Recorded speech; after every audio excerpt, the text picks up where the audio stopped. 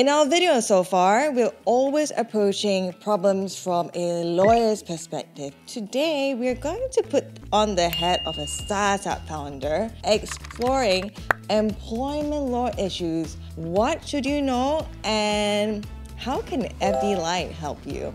Let's find out.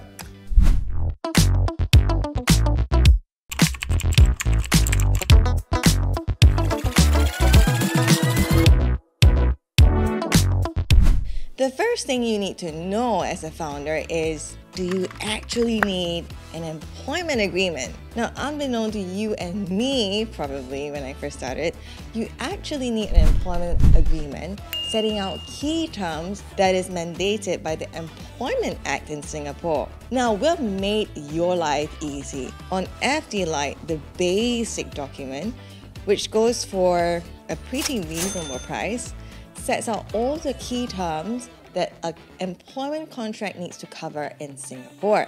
Well, look no further than this beautiful yellow box which sets out the length of employment, probation period, work arrangement, your responsibilities or employee responsibilities, salary, leave benefits, and termination notice periods. So these are things you need in every employment agreement, and we have that sorted for you in the basic document. But when do things start changing for them?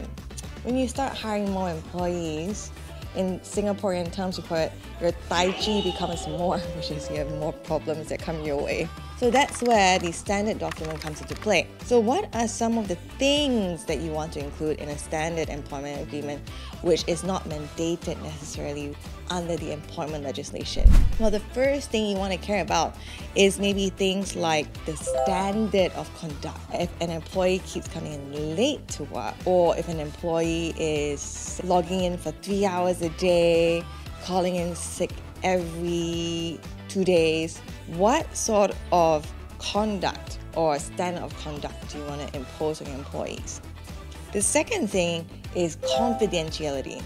So this is probably not a term that's mandated under employment legislation, but as an employer, you want to protect yourself by saying, hey employees, you're now privy to a lot of really confidential information on how we're building this product. So you got to keep it confidential, and you're signing this employment agreement to keep that information there. The other things you really want to lock it in is IP assignment. So if they're building something for you, you want to make sure that the IP is being assigned to the company and they cannot run off with your IP.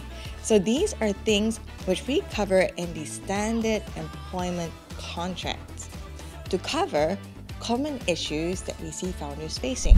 And then when does the complex document come into play? Now, when we are hiring CC employees, the really important guys, or if your company has developed to a stage whereby you're saying, hey, we really want to get robust employment agreements into play, it is perhaps, in my opinion, the gold standard of what an employment agreement should be. And if you can have it in play, that would be beautiful. Some of the things that we cover that's not found in the standard are things like workplace policies.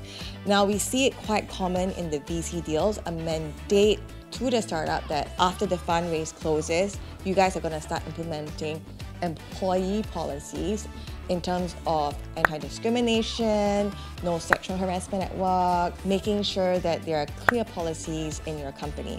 The other things that we cover in this complex documents are things like undertakings during employment and a non-circumvention clause. What are we trying to get at over here? There is technically nothing that stops an employee from holding 3 jobs. In fact, it's kind of common. It becomes a problem though for your company when the person starts getting distracted, or maybe starts sharing or moonlighting and sharing confidential information during the moonlighting process. Now, we don't want to dictate how people run their lives, but insofar as the way they run their lives affects your business, you kind of want to care about that. Other things that we put in would be things like conflict of interest. So conflict of interest can come in a couple of different forms, but let's start with restrictive covenant. The restrictive covenant is first to protect your company, to say that, okay, if you're a CC employee or you're an important person in the company, we don't expect you to be setting up a competitive business when you leave our startup. Neither do we expect that you go to our competitor, let's say 2 months from leaving our company. That's too close to heart, right?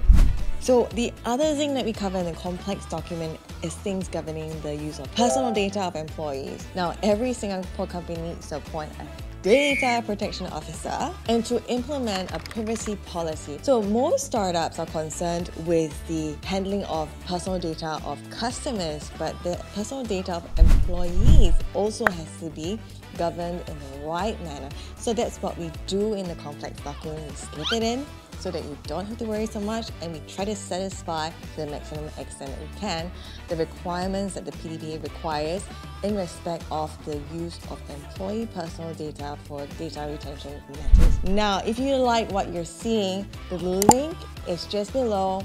Have fun, explore it, and tell us what we can do better for you, my startup founder.